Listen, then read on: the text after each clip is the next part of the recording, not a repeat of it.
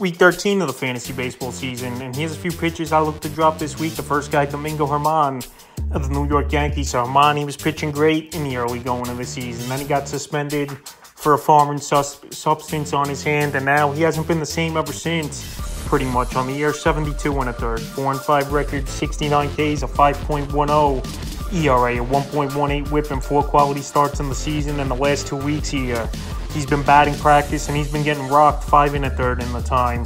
0-2 record, 5 Ks, a 25.31 ERA, 3.56 WHIP. So right now, Germán's got no command. Like I said, he's been batting practice over the last few weeks, and he's hurting fantasy owners and obviously the New York Yankees in that time. So the last few games here for Germán, June 10th versus the Red Sox, he pitched well, 6 innings, got the win. 6 hits, a run, 2 walks, 5 Ks, a quality start. June 16th at the Red Sox a second time, 2 innings, and that one got the loss. 7 hits, 7 runs, 2 walks, a K. And then June 22nd versus the Mariners, 3 1/3, and that one got the loss.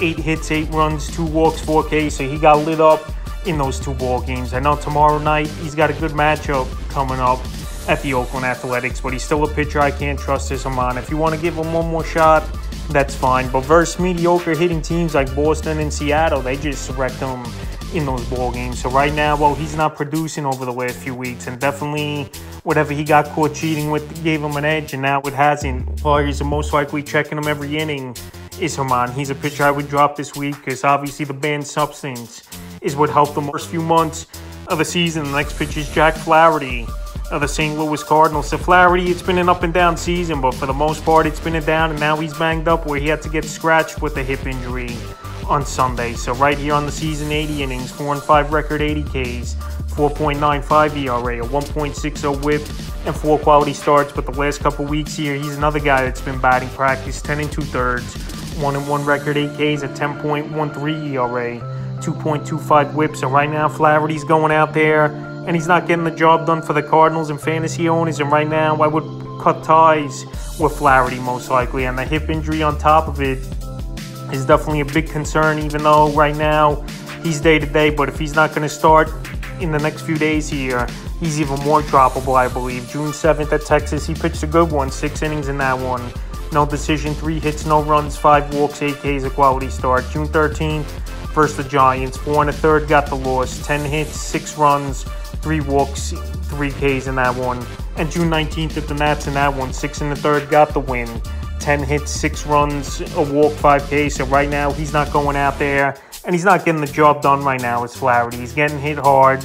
Teams, they draw him in walks early in ball games, working up that pitch count. And like I said, he's just not going to be 100% as well. There's no need for owners to hold on to him. And this Cardinal team as a whole, one of the worst team ERAs in the league at the starting pitching position. So right now, I would drop Flaherty this week. The next pitcher is his teammate, Ryan Helsley of the St. Louis Cardinals. So Helsley, I know he's on the injured list, and if you've listened to the channel for a while now, he closes to a high regard. And now with this forearm injury and reports coming up, he's not close to returning, and Jordan Hicks pitching well in the closer position. There's no reason for fantasy owners to hold on to Helsley, in my opinion. And right now, he's still owned in tons of fantasy leagues in 83%. And on the season, the numbers are mediocre.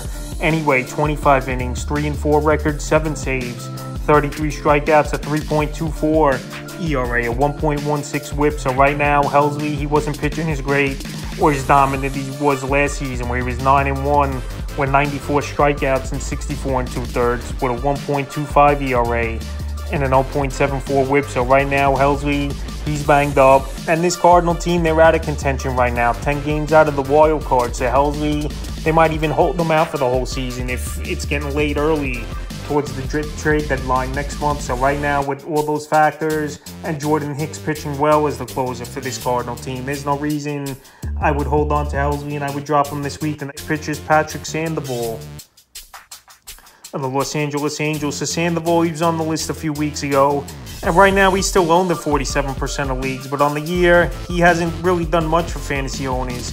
75 2/3, 4-6 record, 57 Ks, 4.16 ERA, a 1.47 WHIP, and 5 quality starts. So right now he pitches to a lot of contact to Sandoval.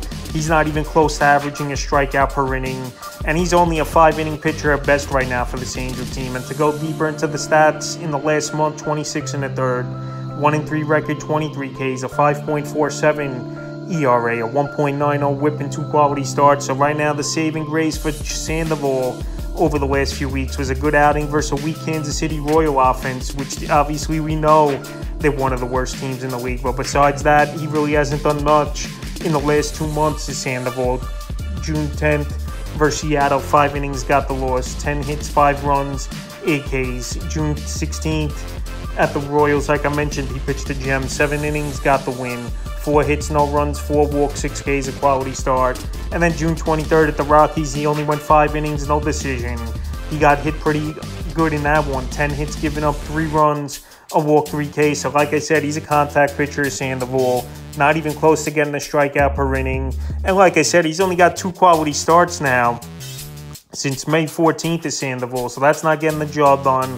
I know he's got a good offense over there in Los Angeles backing him up, but that's not enough for me to hold on to him in 10 and 12 team leagues. So right now, well, he's pretty much only pitched well versus a weak hitting team like the Royals and hasn't shown anything else. He's a pitcher I would drop this week. And the 5th and final pitcher I look to drop this week here is A.J. Smith-Schuster of the Atlanta Braves. So Smith-Schuster, he was a surprising call-up this season as the 20-year-old. And I thought they were going to catch lightning in a bottle with him, was this Atlanta Brave team, like they did with Strider last year. But on the year for A.J. Smith-Schuster, I don't think he was horrible, but obviously the numbers weren't eye-popping. 16 and 2/3, 1-0 record, 15 Ks, a 4.32 ERA, a 1.14 WHIP on the season. So right now, he's had a few starts on his belt. They sent him back to the minor leagues, is this Atlanta Brave team. But it's definitely a possibility we could see Smith-Schuster back in the rotation sooner than later. But right now, he's going to the minor leagues. Michael Soroka is going to come back to the major leagues. And I don't think, like I said, his numbers were amazing with Smith-Schuster to obviously stash him on your roster. So right now, redraft leagues, he's a pitcher I would drop this week. In the last few outings for him, June 9th versus the Nats, 5 and a third in that one, no decision. 3 hits, no runs, 2 walks, 2 Ks. June 15th versus the Rockies, pitched well, 5 and 2/3, got the win. 3 hits, a run, 6 Ks. And then June 23rd at the Reds, 3 and a third in that ball game.